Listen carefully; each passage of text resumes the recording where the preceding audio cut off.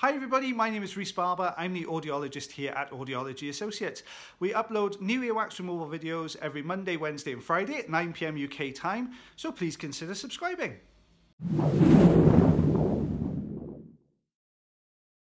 Hi everybody, this is Rhys Barber from Audiology Associates. Thank you very much for watching our video today.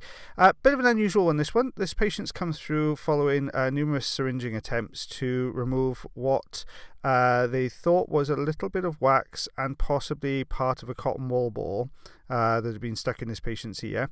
So as we start suctioning, we can see that the white fibers just there as they get sucked into the Zollner tube.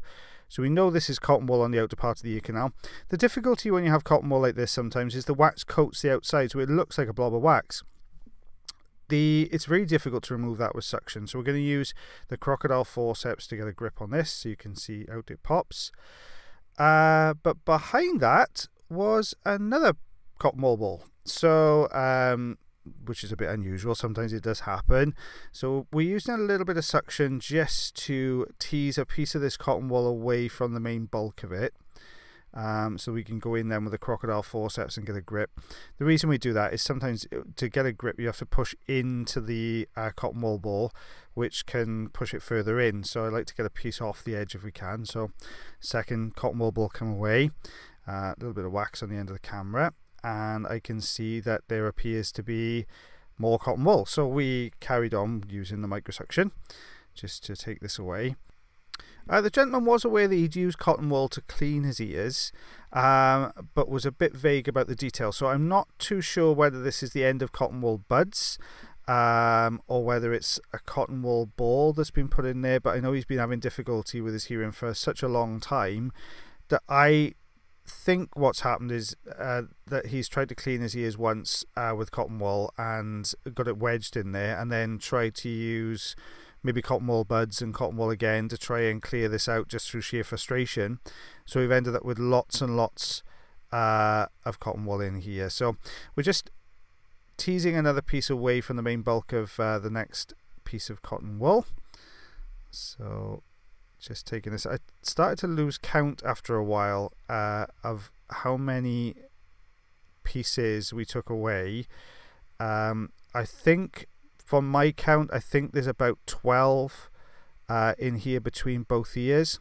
So just counting the larger pieces, like kind of these sections you just saw coming away there, rather than the small straggly bits that we get away. But yeah, I think it's about 7 from the one ear and about 6. I think 5 or 6 from the other ears. Yeah, so let's see what's going on here. So we've got more strands of the cotton wool coming away, just gently teasing this away. Sometimes you're lucky and it comes away in rather large blobs, but a lot of the time what you get are these kind of slightly thinner strands detaching from the main bulk here, which is what we can see. So just still using the cotton wool ball. There's a little bit of dead skin around the outside edge there. There you go, you can see that wrapped around, because obviously where this cotton wool's been sat on top of the skin, all the skin underneath is degraded. The doctors have been prescribing drops thinking this is a wax problem. So imagine all those drops, any oil you produce in the ear canal, the sort of dead skin tissue and stuff like that is all soaked up by these cotton wool balls. So it's you know, it's quite aggravated in here, and you can imagine just how uncomfortable this would have been for the patient. They really didn't hold much hope of me being able to get this out, because they'd had so many failed attempts with syringing and irrigation that they really didn't think we were going to be able to clear it. But as you can see, we're working our way through it. Got another thin strand coming away there. I mean, this was, you're talking the ear canal's about 1 inch long, and this cotton wool went from front to back, so quite a bit, and compressed together as well, so not all loose bits. Some of these pieces we took away had really hardened up over time as well. So this is, you know, probably a couple of years worth of cotton wool has been stuffed in here. So we don't expect this ear canal to look particularly pretty at the end of it, because we're going to have loads of dead skin tissue in there, so this whole canal needs to dry out after we finish. But you can see another piece coming away there. Okay, so we've got to the end of it, so we can just start to see the eardrum. You can see that it's been pushed right up against the drum, so we're just going to clear some of this kind of looser skin debris. You can see just that it's just been wet over such a long time, it's just peeling away in layers. There's one thing I do want you to take a look at. We're going to put a circle on here in a second, because we had to stop for a bit because we started to see some flexion to the actual drum itself. As we were suctioning, you'll see it just underneath this circle. You'll see it pop back there. Do you see it pop back into place? So we're going to call it a day there. We're going to stop on that ear and just let all that dry out and all repair itself. It should look absolutely healthy after a couple of weeks. But this is the second ear now, so same patient, second ear. By my count, I think we took 7 pieces of cotton wool out of the first ear. And what I can see is we've got some wax here at the entrance to the second canal. So this is just plain old wax here. So we'll get rid of that first of all. There we go. And then behind that, you'll start to see that kind of familiar white of the cotton wool again. So there we are. So this, you can see it looks like wax on the outside, but this is actually a piece of cotton wool here. So really kind of pink underneath all this, so really aggravated canal wall here. I think this patient's been really kind of jiggling stuff in there as well to try and free this up, which has just compacted everything. So not the most comfortable for the patient to have removed either, so we're going to have to go really gently with this. So sticking with the crocodile forceps now, just trying to get a grip on a large piece here. I can just start to see we're pulling a large piece towards the entrance to the canal. There we are. Out that one pops. So that's the first cotton wool ball out. Now really, based on the other ear, I expected to see maybe 1 or 2 in here as well. But you can see here the redness, the pinkness to the canal wall there, just underneath the suction tube. The fact that the cotton wool has been so compacted in here, it's actually pressed against the canal walls and formed perfectly to the shape of the canal. So I'm just having to try and work my way around the edge at the moment, just to try and lift this up. And you can see that the white dead skin there underneath has been trapped underneath this cotton wool. You'll see a bit of mist into the camera and things. Obviously this cotton wool's trapped moisture and everything in here, so the ear canal's like really it's kind of quite humid with all this wet dead skin and all the drops that have been sucked up in here. So you're just getting a bit of misting to the lens on the camera there every so often. Just taking some dead skin tissue away there. You can see there's a piece here at the attic, so just pulling that bit down, which draws a little bit more of the cotton wool out with it.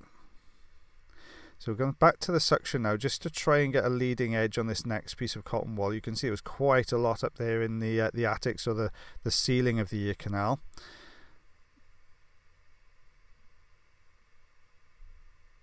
So as we pull, there we are, you'll start to see that coming away. So that's the second cotton wool ball out.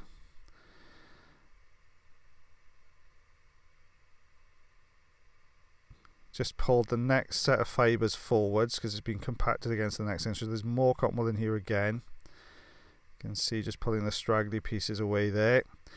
Back in with the suction now, just to tidy up, get all these looser fibres into a more kind of usable strand that can come away, so we get a better grip on it with the crocodile forceps. You can see there we've got a long strand now, so we should be able to get a good grip on this with the forceps there.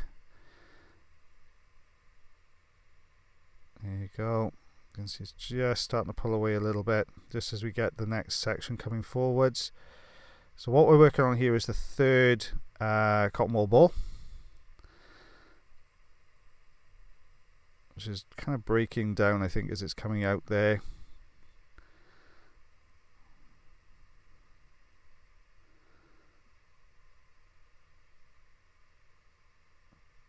There we go. So that's the third one. You can see a little bit of blood there as well at the bottom, where this has been really jammed in here. It's pressed against the canal wall, degrading that canal wall. Don't forget the skin in the ear canal is paper thin. So just a couple of skin layers thick, and the blood vessels are just below the surface. So if you've got this aggravating rubbing back and forth in there, then it's going to be really, you are going to run the risk of having some bleeding in here. And just how far this is pushed into the canal as well, this is going to be really uncomfortable for this patient. I think we're up to this is the fourth. I think this is the fourth cotton wool ball that's coming out now. There you go. And behind that is more cotton wool.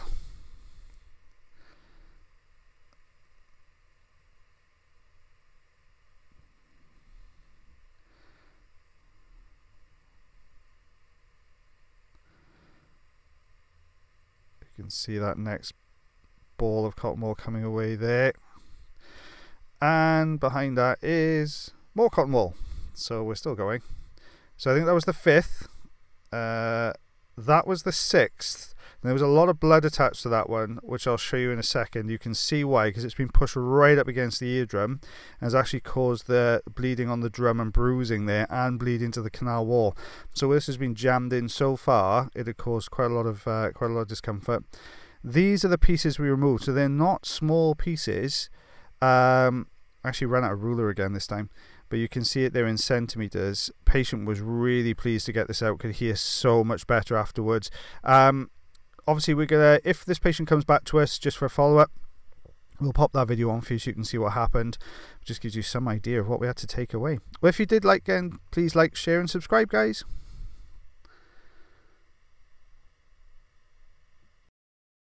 Thank you very much for watching our video today. If you did enjoy the video, then please like. If you're not subscribed already or you'd like to do so, you can click the subscribe button here. If you'd like to check out some more of our videos, they're also up there. Now, if you want to follow us, you can do on Facebook, Twitter, Instagram, and also check our website if you want to know a little bit more about us. And as always, guys, until the next time, take care.